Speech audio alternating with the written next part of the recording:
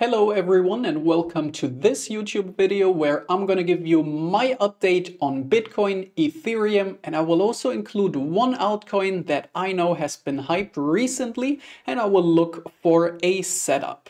So during this video, I'm going to give you my perspective on what I'm looking at next. I want to prepare you for the week ahead to make profits alongside me. And I will also pass along some insights on how I'm reading context, how I'm entering my trades, and what exactly I am looking at. So on Bitcoin, I have created this context folder. So for me, it's always important before I look at an actual entry, I need to know where is price coming from and where is price trying to head towards. So what we can see here is that on this drop into the 50,000 area, Bitcoin actually hit some pretty amazing support. So if we look at a channel connecting this previous all-time high range, so connecting these two highs and this low, we can see that this old channel has been respected perfectly. So we got this retest here for a nice rejection, then we reclaimed this old channel, and on this drop into the 50,000 area, that was actually the low of this previous channel being respected perfectly. And there is a saying to never delete a well-respected channel, and we can see that here. So that has been perfectly well respected. On top of that, we had this anchored VWAP. I myself always like to look at anchored VWAPs for the latest impulses. Okay, so here we can see that is where this impulse of Bitcoin started. It started around 23,000. So I'm anchoring my anchored VWAP down here, and we can see it's been respected perfectly. So that was the first proper retest for a nice bounce. We got another confirmation here for this latest impulse in price. There's another thing I always like to look at, and people inside Chart Champions already know that, and this is the previous range value area highs and value area lows. So let me share this down here first. So we obviously had this all-time high range. We lost it, we all know that. And then we had this previous range value area low. This has been respected or has been retested perfectly over here. So we can see that. First rejection, 20% decline. Another rejection or another retest, 23% drop from this level. Then, however, we got accepted back into this previous range value area low, got the full value rotation, even broke out of this previous range value area high. And here we respected and retested this previous range value area high perfectly. So when looking at this, I always have to ask myself, what is price trying to do here? And obviously what price is trying to do here is to move higher. We cannot get any acceptance below this 50,000 price area. We can see this by simply looking at candle closes. So there was the first attempt, candle closed above. Another attempt, candles closed above. Another attempt, and the candle still closing above. So I need to keep this in mind when I'm looking at low time frame setups to know what price is trying to do here. At the same time, what we can see on the lower time frames is that price is in a little bit of a downward sloping channel. Okay, so there's a little bit of conflicting context with our high time frame support and the low time frame downtrend that we can see here. So if we have a look at this low time frame channel, we can connect these highs with these lows, and we can see this channel has been respected perfectly. If we look at this on the weekly time frame, there is something that is really interesting. And that is that for the first time, we have closed a weekly candle above this top of the channel. Last week, we actually saw the retest, and price is still trying to hold above this top of the channel. So once again, I have to keep in mind the bigger context. And now this pattern that I can see here. Does it make sense to now look for a short trade aiming for lower prices while I'm seeing high time frame bullish signs? For me and my trading style, that doesn't make sense.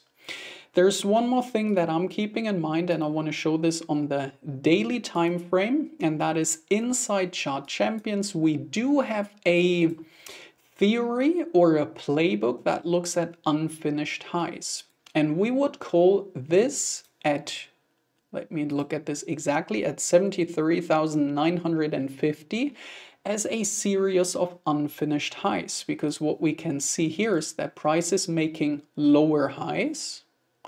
However, these lower highs are pretty close to this overall high, and that means there's a lot of resting liquidity up there because people who are shorting the retest can all still keep their stop loss up here, making this a nice liquidity zone, while the liquidity to the downside has already been taken with this nice SFP down here. So you can clearly see I myself am leaning a little bit more bullish on Bitcoin. And there's one more thing that I particularly like to look at, and this is another local sign of strength that we have seen. And this is, we had a nice supply zone around 65 to 66,000 $1,000, I'm sorry. So this was supplies once, twice, 3 times. We can see a nice break of this area. We want to see candle closes. This is what we got here.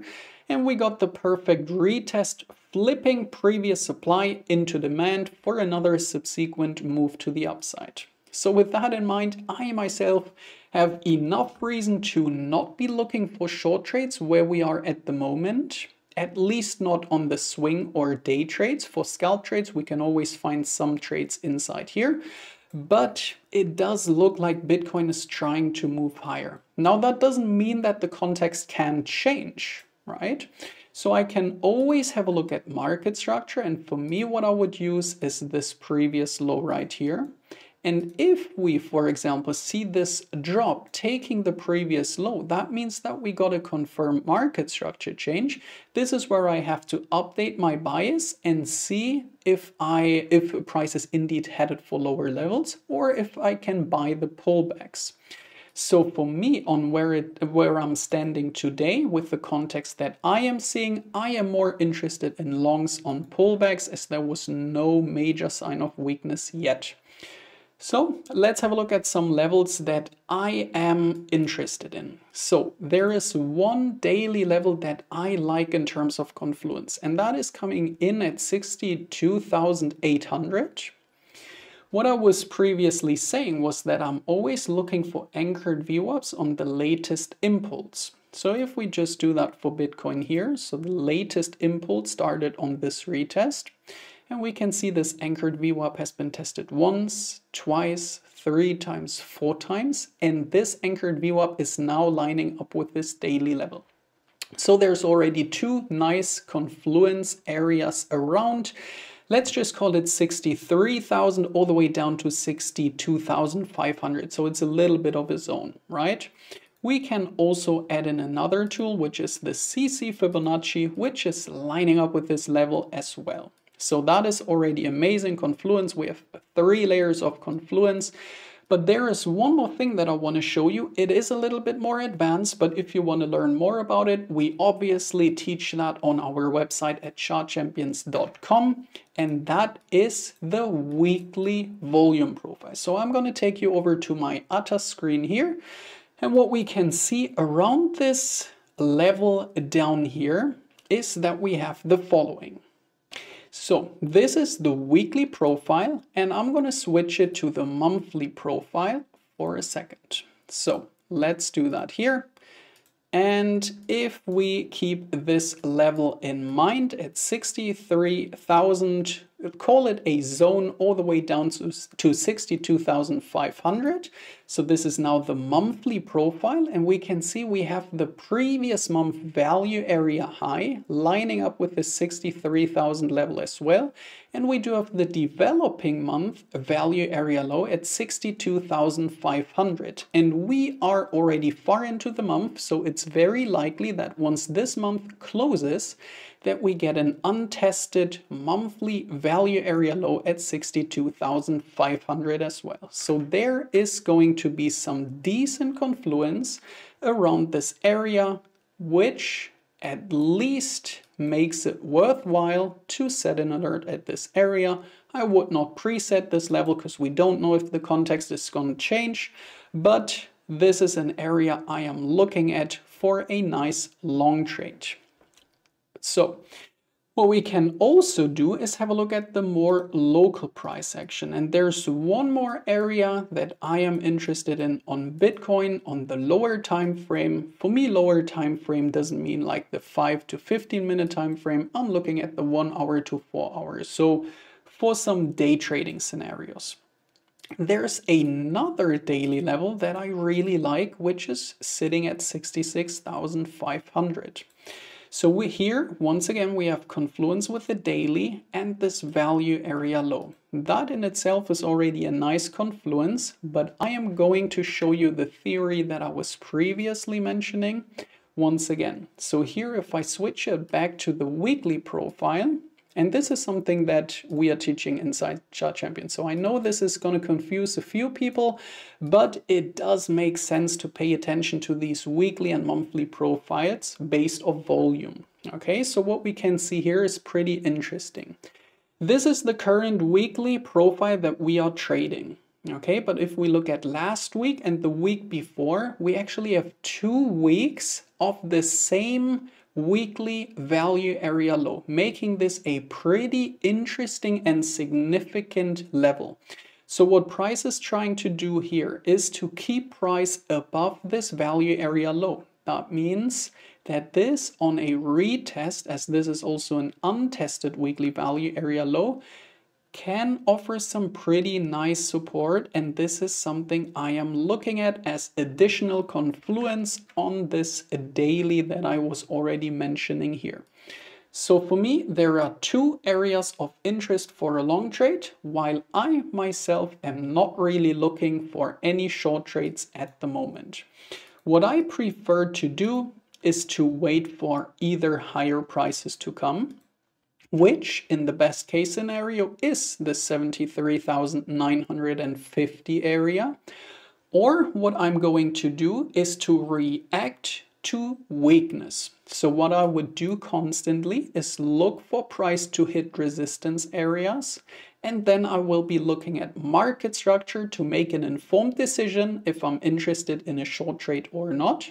But what I'm not going to do is trying to time the exact top while all of this high time frame context is pointing towards higher. Okay, so I don't need to predict where exactly Bitcoin is going to top out. Instead, I'm going to react to what the market is showing me, and that is what's giving me the best results. So while that already covered a Bitcoin, and that was already offering 2 trades, I'm actually gonna set this alert right here so that I don't miss this trade.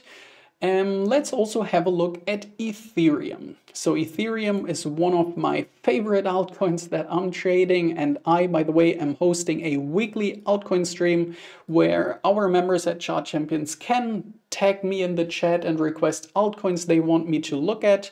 And yeah, Ethereum is always one of the best ones. So we had some pretty amazing trades on Ethereum lately. And funny enough, I was hosting a Thursday, an altcoin stream last Thursday, and this is the setup that I shared. I was looking at this weekly and weekly naked point of control on this value area low. Once again, at least 3 layers of confluence, and we can see that level has been hit over the weekend. We already got a bounce of 4.5%. So this is not too bad, but obviously many missed this trade. And how would I react if I missed this trade? I'm going to explain you how I would go along if I did not get this entry down here because I was not trading or I simply missed my altcoin update. So let's have a look at this. And what I would do is definitely not long up here. Okay, if we look at this risk to reward tool, that is significantly impacting this risk to reward ratio. Okay, this is nothing I would like to do. This entry down here was valid, but however, I need to look at something else to find a new entry. And what I would always do if I missed an initial entry is look at the lower time frames and search for additional signs of strength. So in this example, there's something that is pretty obvious. And what we can see here is that we had a little bit of a consolidation range before we dropped into my target. Okay, but now I need to use this as my reference point in terms of market structure. So that is our previous series of 4-hour highs. So in order for me to compound the existing long trade or get into a new trade on Ethereum, I need to see another layer of confirmation, meaning a market structure change, at least an attempt, to be able to long a retest. This would look something along this line. So I want to see price taking this the series of previous 4-hour highs. Then I want to see the retest. This can obviously be into the CC. Okay, if we do this here, this would even be a little bit of a lower retest like this. Then I could always use the CC as my retest type of entry on Ethereum to still get into this trade. But what we have to make sure as traders is that we never feel tempted to chase trades that already moved far away from our entry. So this is already 4% above this entry. And in my opinion, it's not good practice to long up here just or in FOMO to miss this move on Ethereum. It's always better to miss a trade than taking a trade based off weak confluence or based off chasing a move that has already happened. Okay, so this is how I am going to approach Ethereum. On Ethereum, if we look at the context, we can see that Ethereum, and this was also one of the reasons why I was looking at this trade, is maintaining this series of higher lows. Okay, Ethereum is also telling us it does not want to break lower, at least for now. That can obviously change, but for now there is some signs of strength on Ethereum, and one of the targets that I have in mind is this previous high at 2,820. It doesn't mean that we have to go and shoot for this level straight away, but this is at least a high time frame target for me, and I am once again a little bit more conservative on short trades up here. So I'm not really looking at a short trade scenario for now unless I get more data and new context. So I prefer to stick with this long trade and wait for additional weakness, as I was explaining on Bitcoin, such as market structure changes, before I'm even looking at short trades on Ethereum. And as promised, I will also have a look at one more altcoin, and that is going to be Popcat. So I can see Popcat all over the place. People love trading Popcat. We have seen some amazing volatility on Popcat. If we look at this on the daily time frame, what a nice uptrend that has been. So, and there is some decent volatility in Popcat. So why not have a look at it and see if there's a trading opportunity. So what we can see on Popcat, or what I can see, is that we have seen a pretty nice sign of strength. So what I was already explaining on Bitcoin, or I already mentioned supply and demand zones, and we can see the exact same here on Popcat. So we have this pretty nice supply zone at around $1. So here we can see it was tested once, rejected, twice, rejected, 3 times, 4 times, and then we finally broke out of this range. And whenever we see that, this is a massive, massive sign of strength. Okay. So this is the context. Price is still maintaining a series of higher lows. We could almost draw a channel up here because this is so clean. Let's do that real quick. Connecting these highs and these lows, and we can see this upward sloping channel has been respected perfectly. Look at the bottom of this channel here. It's been tested once, twice, 3 times, 4 times, and every time we testing it, it's still holding. So that is very, very important in terms of the context of what Popcat is trying to do. So does it make sense to be looking for short trades on Popcat when seeing strength across time frames? For me, that doesn't make sense. I'm not going to do it. If I miss a short trade, I don't care. But I am only looking for trades that are going with the trend. And in this instance, what I found on Popcat is a nice weekly level, which is sitting at 1.37. Okay, I was looking for additional confluence. We can always draw a fixed range for this latest little bit of a consolidation range here. And what I was seeing was that this weekly is perfectly lining up with this range point of control. So the idea for this trade is that Popcat is still in this uptrend, and all we do is a retest of the point of control, doing a failed rotation, which is then looking for a new high to be made. So that is the context that is going on, or that is the idea that's going on in my head. Once again, if that's new to you, if you don't know about rotations, failed rotations, and what I'm talking about, this is something we teach at Chart Champions as well. And this is a pretty amazing theory that I'm applying here. Besides this weekly and point of control confluence, we also have a naked weekly point of control lining up with this level, which is at the 1.4 price level. And we can obviously add in some fibs as well. We have some nice confluence with the CC. However, I prefer to look at the CCW for this, as this is more of a laddered entry type of entry that I would use here.